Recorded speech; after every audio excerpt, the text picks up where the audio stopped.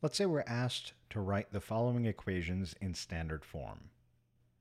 Remember that standard form requires the equation to look like ax plus by equals c, where a, b, and c have to be integers, and a in particular has to be a positive integer. So no fractions allowed, no decimals allowed. The coefficients of x and y and the constant by itself have to be integers, where the coefficient of x has to be a positive integer. So let's work through some of these questions. In the very first problem, we have 2/3 x plus 4/7 equals 5y. Easiest way to approach these questions is to just clear the fractions first, because those are prohibited.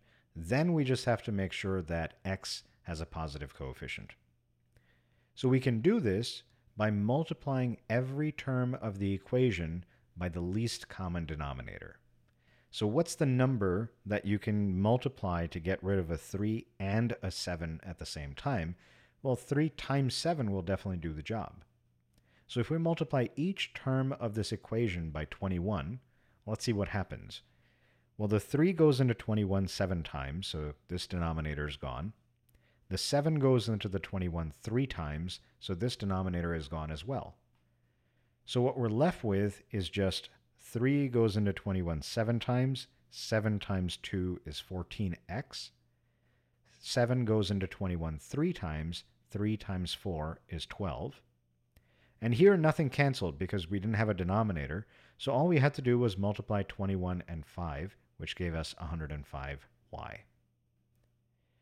Now we're almost there. The x and the y have to be on the same side, and the constant needs to be on the same side by itself. Now you might be thinking, hey, it's a lot easier just to take this 14x, throw it over to the other side, and now x's and y's are together, and the constant is by itself. However, then the coefficient of x would be negative 14. We don't want that. We want the coefficient of x to be positive.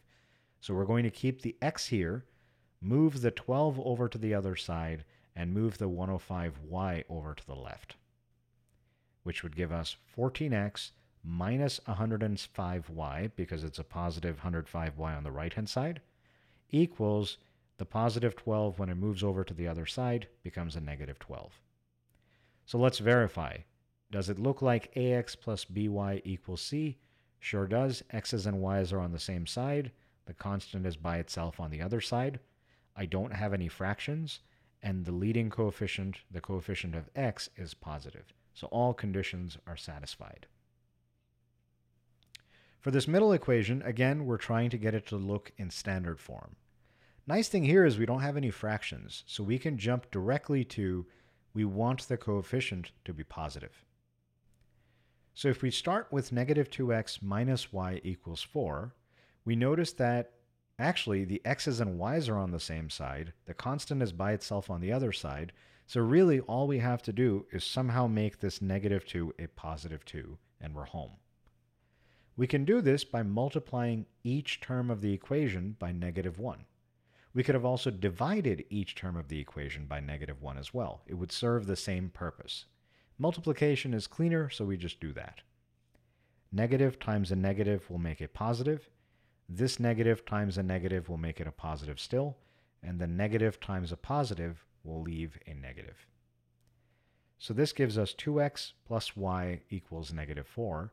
And let's see if all the conditions are satisfied. X and y on the same side with a constant by itself on the other side. That's done. We should have no fractions. That's okay. The leading coefficient of x has to be positive. Check. So this is the equation of the same, sorry, getting tongue-tied. This is the standard form of this equation. The equations are the same, they're just represented in different forms. For the last equation, we see that we have fractions. So the first thing we want to do is recognize that we need to get rid of the fractions. And in order to do that, we can first start by distributing to the 2. So 2 times x will give us 2x. 2 times 1 will give us 2. The reason we do this before we multiply the 5 over is because now I just have these two individual terms, and multiplying both sides of the equation by 5 leads to fewer mistakes. So the primary goal is to get rid of fractions, but we're doing this distribution first to make sure that we don't make a mistake when we multiply the 5 over to the other side. So multiplying the 5 over, or multiplying each term by 5, is the same exact thing. This 5 and this 5 will cancel each other out. And on the other side, we don't have any denominators, so nothing will cancel. On the left-hand side, we're just going to be left with 4y because the 5's go away. 5 times 2x gives us 10x. Negative 5 times 2 gives us negative 10. At this stage, we can recognize that if we move the 10 over to the other side and the 4y over to the right-hand side, we can actually get the x to be positive, x to have a positive coefficient, which we need. So once we have no more fractions, the movement of the terms is really given by whether the coefficient of x is positive or negative. If it's already positive, moving the x term is only going to make it negative, which we don't want to do. So we're better off moving the 10 over to the other side, making it positive, and moving the 4y over to the right-hand side, making it negative. And this doesn't look exactly like this, so all we have to do to finish out the problem is just rewrite it so that the 10x plus 4y are on the left-hand side of the equation and the 10 is on the right-hand side. Now, this looks exactly like that.